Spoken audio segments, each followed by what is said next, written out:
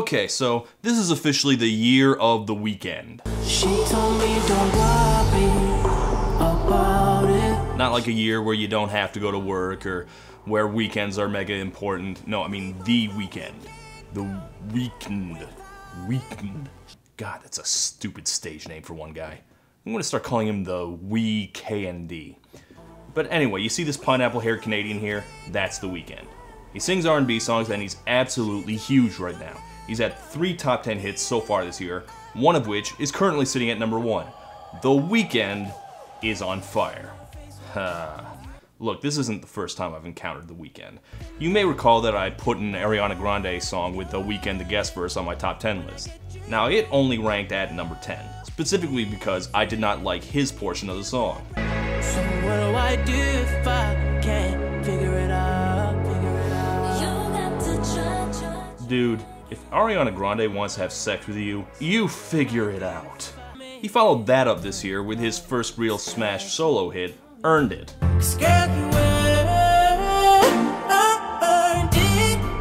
Yes indeed, madam. You have worked hard enough to earn my genitals. Now this was off the 50 Shades of Grey soundtrack, and as far as I'm concerned, that fits perfectly, because, well, it's sexy to somebody. To a lot of people, apparently. And I don't get it. I just don't get it. See, the thing is, I was made aware of The Weeknd long before this year. He's actually been very popular in some circles. Not necessarily in the mainstream, but for people in the know. He makes these R&B songs that are just really, really filthy. So good, had to save that shit for later. And people really like it. The Weeknd has been the music critic world's favorite R&B guy for a few years now. But I've tried, and I just do not understand the appeal. And there's one big reason for that. I hate his singing. Yeah. That nardless, leaking balloon of a voice he sings in is just unbearable. I would legitimately rather listen to Fetty Wap. Fetty Wap sounds like a walrus being punched. I've never really understood why people sing like this. I know this kind of high-pitched squeal was popular back in the 80s and it made a comeback in the 2000s, but I don't see why. Do we really need another El DeBarge? Every time I hear The Weeknd, I think, wow, this guy needs to upgrade to DirecTV. And I'm really high voice, Peyton Manning, and I have cable. What makes it worse is that he makes music that, well, as far as soundtracks for getting freaky go, he's got kind of a different take on it. It isn't smooth Loverman stuff like in the 70s, or your more smutty hip-hop style stuff like Jason Derulo or Trey Songz. No, this shit is dark. Like no Quiet Storm stuff for him. I would describe his music more as sexy vampire music. Like if vampires were into R&B instead of shitty goth rock, this is what they would be into. So The Weeknd is all like, you know, I'm dark and cold. I don't care about you or anybody. I'm just a dangerous animal on the prowl. I'm like a sexual predator. Okay, maybe that's bad phrasing. At the very least, he's better at it than Adam Levine. Baby, Still funny. But yeah, I can't ignore the guy since he's doing so well, and since he has a #1 single right now, I figured I should cover it. It's either that or pretend I care about that cheerleader song at all. Well, let's get this over with. With his new #1 smash, here is The Weeknd. we both know we can't go without it. She told me you'll never be alone. I can feel my face when I'm with you, but I love it, but I love it. I can feel my face when I'm with you, but I love it. Okay, fine, actually this is not so bad.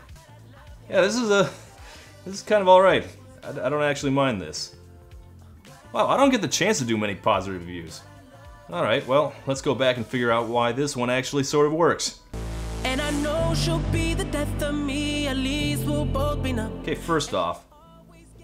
Wait, what? Wait, what? No, I'm not. No, this is the #1 hit song by The Weeknd. Can't Feel My Face. I looked it up! Oh, you gotta be kidding me.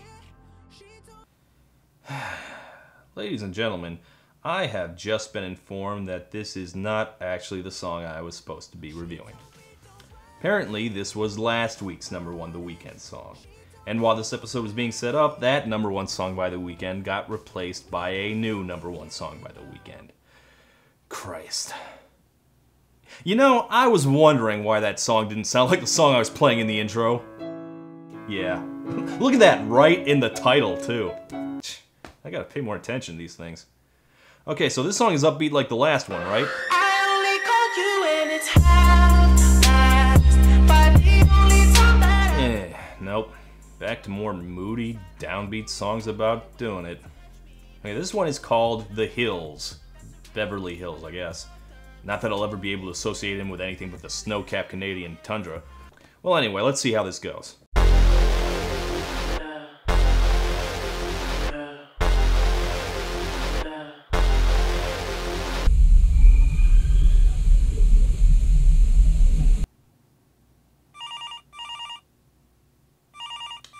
I'm not answering that. your man on the road, he doing promo. You said keep our business on the low. Oh, good, a cheating song. I guess he's going for an amoral, unlikable, but irresistible sex god thing here. Maybe he can pull that off. I'm just trying to get you out the friend zone, 'cause you look even better than the photos. I'm just trying to get you out the friend zone. What? Look, I'm not one of those people who thinks friend zone is an inherently offensive concept.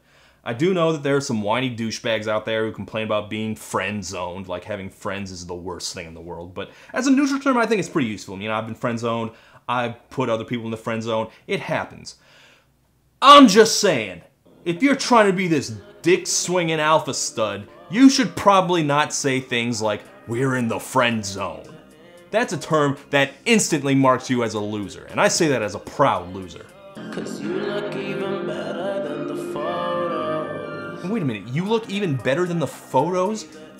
Did you just meet? How are you in the friend zone? To be in the friend zone, first you have to be friends. The definition of friend zone isn't I haven't fucked you yet. Although the way some douchebags use it, maybe it is.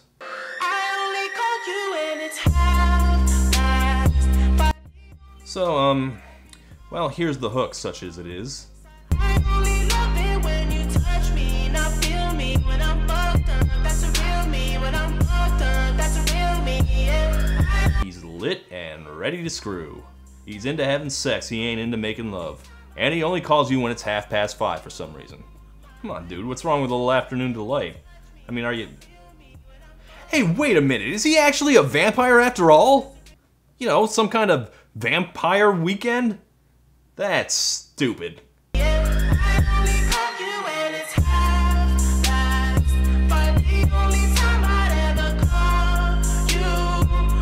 Also, I thought they hadn't had sex yet. I mean, weren't you in the friend zone or something? But now you're talking about making booty calls like it's a regular thing. I have no idea what the timeline of this song is. I'ma let you know and keep it simple. Trying to keep it up don't seem so simple. Did he just say that he can't, Oh, I misheard that. I just fucked 2 bitches before I saw you. And you gon' have to do it at my tempo. Nope, I was not imagining that. He is actually literally warning her that he might not be able to get it up. He's already spent, plus he's drunk. Get ready for some intense and totally not awkward lovemaking, ladies. I mean, I assume he's drunk. He did crash his car there. I guess he could mean he's high on something else. Helium, maybe. But yeah, I guess he could mean he's on some other drugs. But if Can't Feel My Face was fueled by an exhilarating shot of face-numbing cocaine, The Hills is a gulp of mind-slowing cough syrup. I can't imagine someone who didn't have a voice like Minnie Mouse pulling this off, but with The Weeknd, it just sounds slow and sleepy and stuporous. But like I said, someone's into it. Someone likes this guy's voice and wants to hear him sing about having sexy hill sex. Or whatever the hell the hills is supposed to mean, am I right? Hills have eyes, the hills have eyes.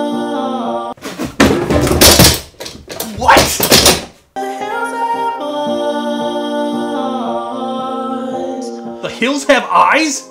Do you even know what that is? It's a goddamn horror movie. And not one of those PG-13 ones with a bunch of pretty teenagers either. Man, I was just joking about the spooky horror stuff, but apparently I was not. I was not expecting this song to be a tribute to the late Wes Craven, I'll tell you that much. Well, it's not a particularly well-conceived tribute in any case. Like, there are sexy horror movies, but The Hills Have Eyes is not one of them. Do you even know why The Hills Have Eyes? Because they're inhabited by inbred mutant cannibals. Is this the image you wanted to invoke? Really? No one wants to think about that. That's like if Rihanna wrote her song about S&M and started singing about Leatherface. Okay, even if we ignore that, let's just somehow forget that he just referenced a profoundly unerotic horror movie. Like, maybe he's using the phrase for atmosphere. But still, you don't want The Hills to have eyes. Remember, she's cheating. She wants to keep her business on the low. She wants as few eyes on this as possible, from the Hills or from anybody.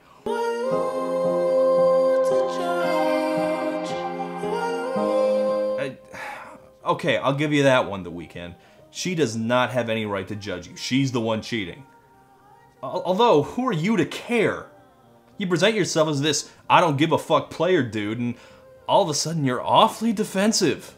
Yeah, I just fucked two bitches. You're gonna have to go at my tempo. And don't hurt my feelings. This is just the weirdest goddamn song. Like, you get this dark, menacing vibe, but then you get this guy who sounds like a munchkin. He presents himself as this badass ladies man, and then he's all whiny, and then he invokes one of the most infamously gritty, ugly grindhouse movies in history. I don't get it. I don't get it, and I don't like it. I mean, maybe I'm wrong. Maybe I just don't understand what he's going for, but whatever that is, it is just not working. It's not working for The Weeknd. Yeah, let's end on that. I'm Todd in the Shadows, and I'm out.